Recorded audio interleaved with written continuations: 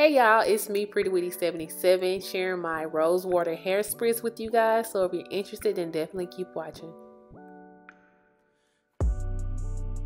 So for this conditioning hair spritz, you'll only be needing 4 simple ingredients: a half a cup of rose water, 3 tablespoons of honey,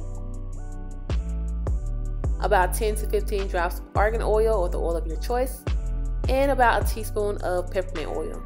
I stirred until the ingredients were blended, put it in the microwave for about 10 seconds, and then I transferred it into a spray bottle.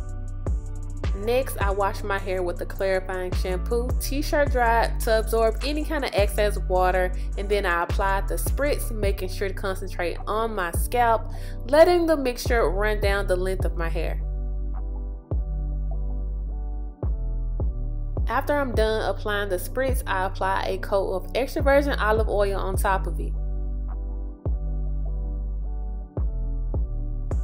So next up is the scalp massage, as this product reduces scalp inflammation, helps with dandruff, and it reduces product buildup on the scalp.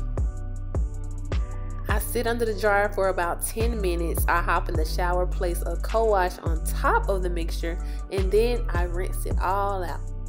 Oh, and baby, let me tell you, my hair felt like a cloud. Now this mixture is also supposed to help reduce frizz, but because I air dry and I don't have a problem with it, I can honestly say that my hair dried super soft and manageable instead of hard and crunchy.